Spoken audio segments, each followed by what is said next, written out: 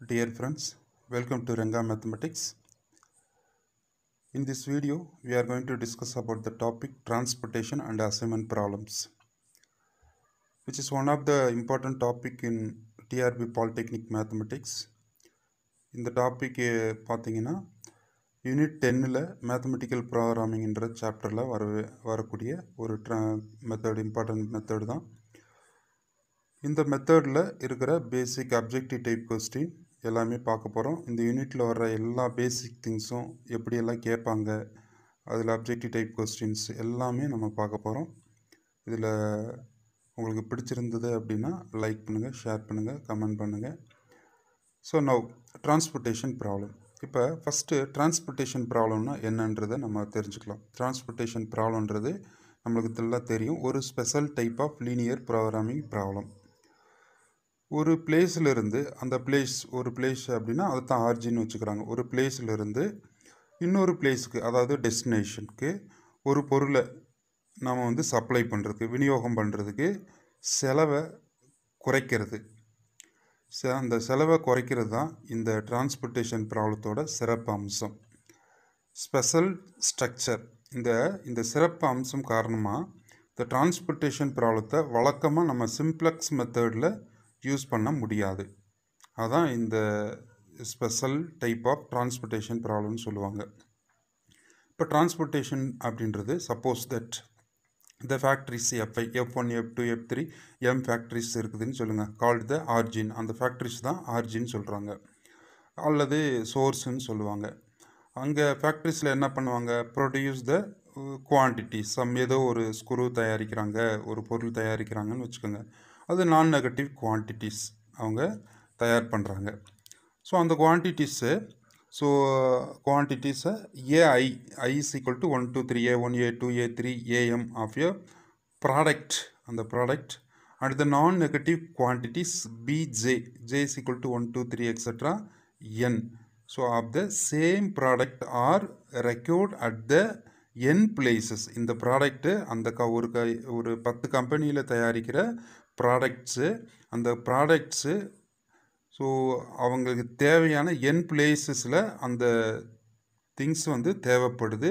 அந்த தேவைப்படுற தேவைப்படுற என் பிளேஸில், திங்ஸு என் பிளேஸில் தேவைப்படுது. அப்போது நம்மளுக்கு எவ்வளவு தேவை, நம்ம எவ்வளவு ப்ரொடியூஸ் பண்ணுறோம், இந்த ரெண்டும் ஒரே மாதிரியாக இருந்துச்சுன்னா அது பேலன்ஸ்டு அப்படின்னு சொல்லுவாங்க. அதான் total quantity produced equal to total quantity required. So எவ்வளவு தேவைப்படுது, எவ்வளவு குவான்டிட்டி நம்ம தயாரிக்கிறோம், எவ்வளவு தேவைப்படுது, ரெண்டு ஈக்குவலாக இருந்துச்சுன்னா பேலன்ஸ்டு ப்ராப்ளம்னு சொல்லுவாங்க, இல்லைன்னா அன்பேலன்ஸ்டுன்னு சொல்லுவாங்க. That's all. A transportation problems is said to be balanced if AI bj. ஏஐன்றது நம்ம தயாரிக்கிறது, பின்றது நம்ம டெஸ்டினேஷன் எவ்வளவு தேவைப்படுது, ரைட்?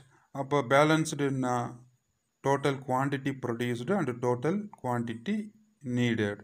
அப்போ இந்த கொஸ்டினுக்கான ஆன்சர் பேலன்ஸ்டாக இருந்துச்சுன்னா summation AI equal to PJ. இதான் என்னோட answer, right? Next, go to the next question. Question number 2. A transportation is said to be unbalanced. Unbalanced ஆயிருந்துச்சுன்னா நம்ம ஏற்கனவே விளக்கமாக சொல்லியாச்சு. Unbalanced ஆயிருந்துச்சுன்னா ஸோ நாட் ஈக்குவல்ட்டாக இருக்கும். Unbalanced ஆயிருந்துச்சுன்னா நாட் ஈக்குவல்ட்டாக இருக்கும். Option C is correct, right? Go to the next. Problem 3. A solution that satisfies all the conditions of supply and demand, but it may or may not be optimal is called. May or may not be optimal is called.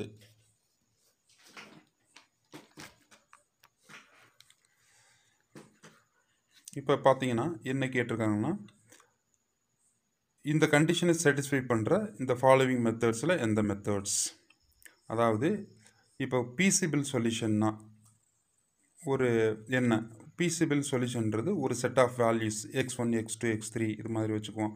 அந்த values தான் decision வேரியபிள்ஸ்ன்னு சொல்லுவாங்க. அந்த decision variables அது optimal ப்ராப்ளத்தில் எல்லா கன்ஸ்டன்ஸையும் satisfies பண்ணும். ஆப்டிமைசேஷன்னா எல்லா அந்த டெசிஷன் வேரியபிள்ஸ் எல்லாம் அந்த கன்ஸ்ட்ரெயின்ஸ் எல்லாம் சாட்டிஸ்ஃபை பண்ணும். In transportation problem, initial basic feasible solution finding from initial basic feasible solution எதுலேருந்து நம்ம கண்டுபிடிப்போம்னா north west corner rule, least cost method, Vogel approximation method. இந்த மெத்தட்ஸில் இருந்தெல்லாம் நம்ம வந்து initial basic feasible solution கண்டுபிடிப்போம். In optimal solution is finding from only Modi method.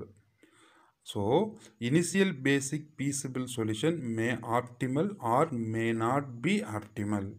Initial basic feasible solution may optimal, may not be optimal. Right? அப்போ இதிலிருந்து நம்ம என்ன சொல்லலாம், இனிஷியல் பேசிக் feasible solutionன்றது ஆப்டிமலாக இருக்கலாம், may not be optimalaக இருக்கலாம். So option A is correct. Right? Go to the next problem. Problem number 4. In transportation problem, optimal solution is finding from. Transportation problemத்தில் நம்ம optimal solution ஏற்கனவே சொல்லியிருக்கிறோம். எதுலேருந்து கண்டுபிடிப்போம், மோடி மெத்தட்லேருந்து தான் நம்ம ஆப்டிமல் சொல்யூஷன் கண்டுபிடிப்போம். Initial basic feasible solution finding from north west, least cost, Vogel approximation method. So in this problem D is correct answer. Right. Problem number 5. Row wise and column wise difference between two minimum cost is calculated under dash method. Row wise and column wise difference between two minimum cost is calculated under dash method. நம்மளுக்கு தெரியும். So Vogel approximation method, Vogel approximation மெத்தடில் தான் ஜென்ரலாக நம்ம difference பார்த்து அதுக்கு பேர் penalty அப்படின்னு சொல்லுவோம், பெனல்ட்டி காஸ்ட்டுன்னு சொல்லுவோம், அதுலேருந்து கண்டுபிடிப்போம். ஸோ த ரோ வைஸ் காலம் வைஸ் டிஃப்ரென்ஸ்ன்றது பெனல்ட்டின்னு சொல்லுவோம். அந்த பெனல்ட்டி கண்டுபிடிக்கிறது VAM method, that is Vogel approximation method. So the option C is correct. Right. Now problem 6. In a transportation problem which method gives a better starting solution than northwest corner rule method? எந்த method north west corner rule மெத்தடை விட better solution கிடைக்கும் அப்படின்னா, so VAM is that is Vogel approximation method தான் நம்மளுக்கு better solution கிடைக்கும். ஏன்னா since the initial feasible solution obtained by Vogel approximation method is much more close to the optimal. இந்த initial feasible சொல்யூஷன்றது optimal சொல்யூஷனுக்கு ரொம்ப க்ளோஸராக இருக்கும், much more closer to the optimal solution. So the time is reaching the optimal solution is very less. இந்த மெத்தடில் so நம்ம optimal சொல்யூஷனை reach பண்ணுறதுக்கான time ரொம்ப குறைஞ்ச டைமில் நம்ம ரீச் பண்ணிக்கலாம். So from this method feasible solution will be saved, time will be saved. Right. Therefore better method is Vogel approximation method. The option D is correct. Right. Go to the next. Problem number 7. Problem number 7. The number of occupied cells in the balanced transportation problem with the m rows and n columns. With the m rows, m columns. m rows, n columns. m என்றது நம்மளுக்கு எல்லாம் தெரியும். So source, என்னன்றது destination, m rows n columns. அப்போ இதனோட number of occupied cells, அன்ஆக்குபைடு cells. நம்ம occupied செல்ஸ்னால் deciding authority, decision variables, ஃபைனலாக கிடைக்கிற அந்த டெசிஷன் வேரியபிள்ஸ் தான் நம்ம ஆக்குபைடு செல்ஸ்லாம் இருக்கும். ரிமைனிங் இருக்கிறதெல்லாம் அன்ஆக்குபைடு செல்ஸ்ன்னு சொல்லுவோம். அப்போ அந்த occupied cells, number of occupied cells m+n-1 இருக்கும், கண்டிஷனே தெரியும். So n+n-1. So option C is correct. அதுவே அன்ஆக்குபைடு செல்ஸு இந்த transportation balance transportation problem with m rows and n columns is occupied cells m+n-1 இருந்துச்சுன்னா டோட்டல் நம்மளுக்கு தெரியும், டோட்டல் m×n செல்ஸ் இருக்கும். Total cells m×n. Occupied cells m+n-1 ஃபைனலாக occupied cells. So unoccupied cells after reaching the optimal solution. Unoccupied cells எத்தனையா இருக்கும்? total cellsல இருந்து unoccupied cells subtract பண்ணிடுங்க. unoccupied cellsன்றது m plus m into n minus occupied cells subtract பண்ணுங்க. m plus n minus 1 subtract பண்ணிடுங்க.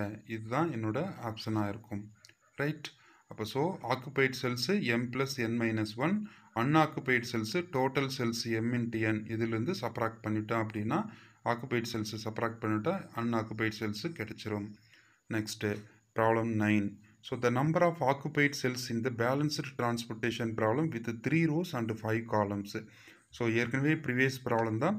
So occupied cells balanced. Occupied cells na m plus n minus 1, that is which is equal to m என்றது நம்மளுக்கு 3, so plus 5 minus 1, 8 minus 1, 7.